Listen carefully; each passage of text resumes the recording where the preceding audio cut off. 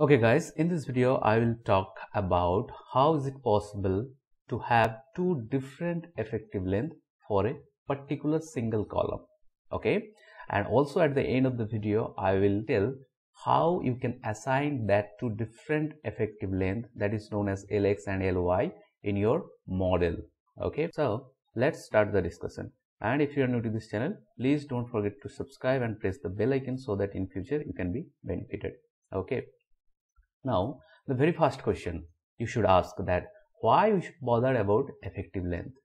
Okay, and if you are new, in that case you should know that whenever we are going to design any column, okay, the very first criteria that you have to know that what is the slenderness ratio of this column, and the slenderness ratio is nothing but the effective length or the KL divided by the radius of gyration of the section about the axis about which the column is buckling, right? So here you can see that if we have a particular grade of steel, in this case let's say we have 250 MPa grade steel, okay, this doesn't guarantee that our column will yield when the stress will reach to 250.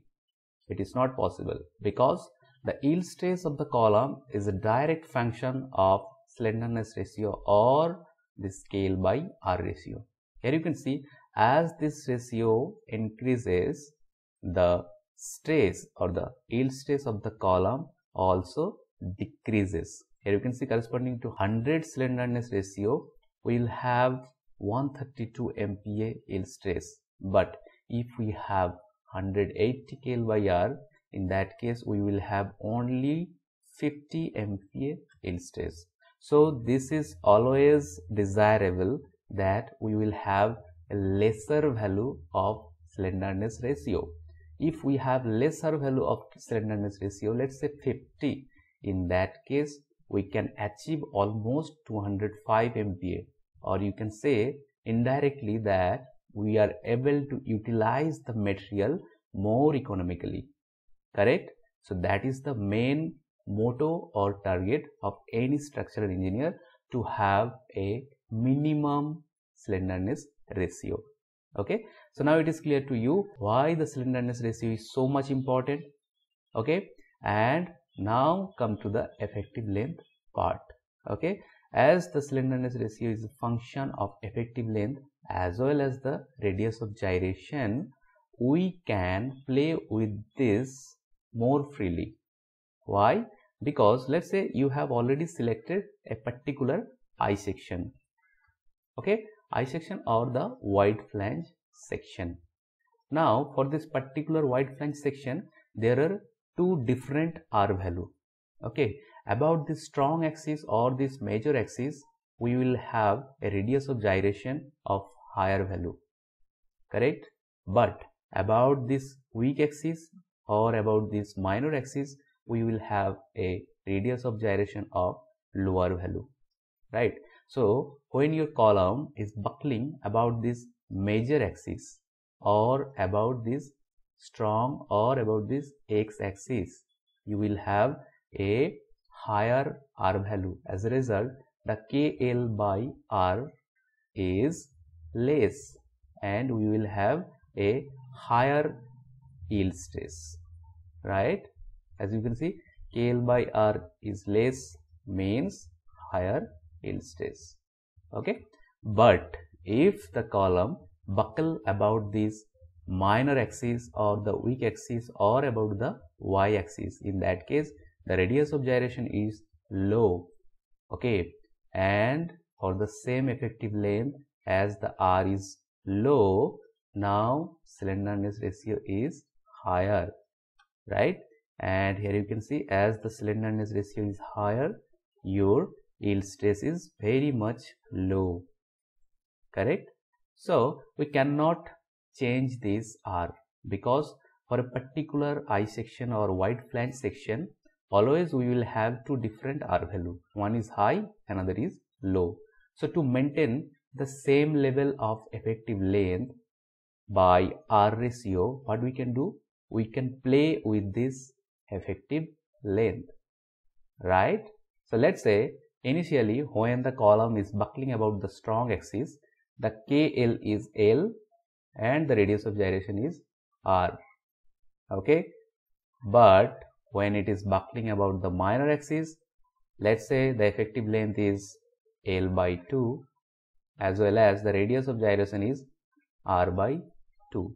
So we will have same L by r, but in this case, or when the column is buckling about the minor axis, what we have to do? We have to maintain the half length of the column. How that is possible? Let's understand that. Okay.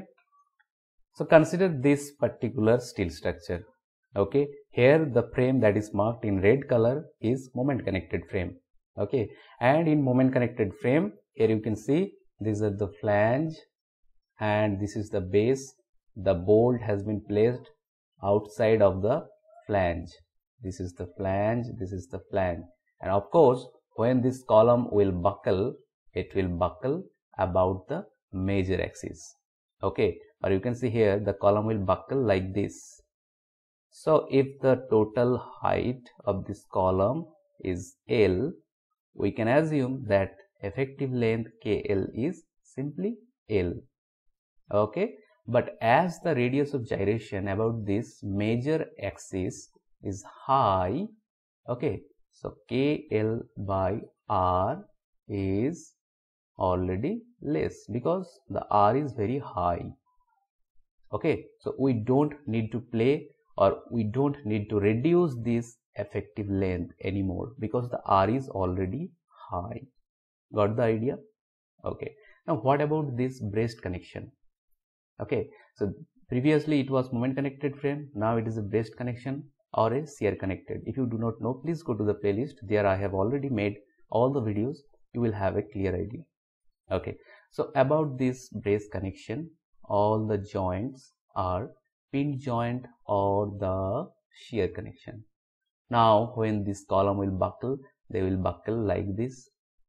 Okay, now the problem is here the radius of gyration is very low because the column is buckling about the minor axis. So to maintain a lesser value of slenderness ratio, what we can do? We can reduce this KL or the effective length. Why? The R is already less. If we reduce this KL or the effective length, in that case the slenderness ratio will be in a lower side and we can have a higher level of stress. So how we can reduce this effective length? Simply, as we have already provided the bracing, okay, simply put some strut like this. These struts are also pin connected, and once you have put all this strut to this braced bay, all this column will now buckle like this, correct? Like this and like this. So now what is the value of this effective length? KL is simply L by 2. Got the idea? Now let's learn how we can assign them into our model. Okay, so let's say this is the model and this is the Y direction, this is the X direction, and if we orient this column I section, it looks like this. This major axis or the X axis aligned with the X axis. So when the column, this front column, this front frame will buckle, they will buckle like this, right? So now for this column, let's say the total height is L. So Lx is going to be L. As we have already provided the strut as well as the bracing, all this column will buckle like this, like this, like this about the minor axis. Also this first column will buckle like this about this minor axis. Okay, and then this value of effective length, which is known as Ly, is simply L by 2. And for the same column your design is safe in both x direction or along this major axis as well as along this minor axis. If you do not understand, please repeat the video again from the starting. And if you have already understand and also like this video, please don't forget to share it.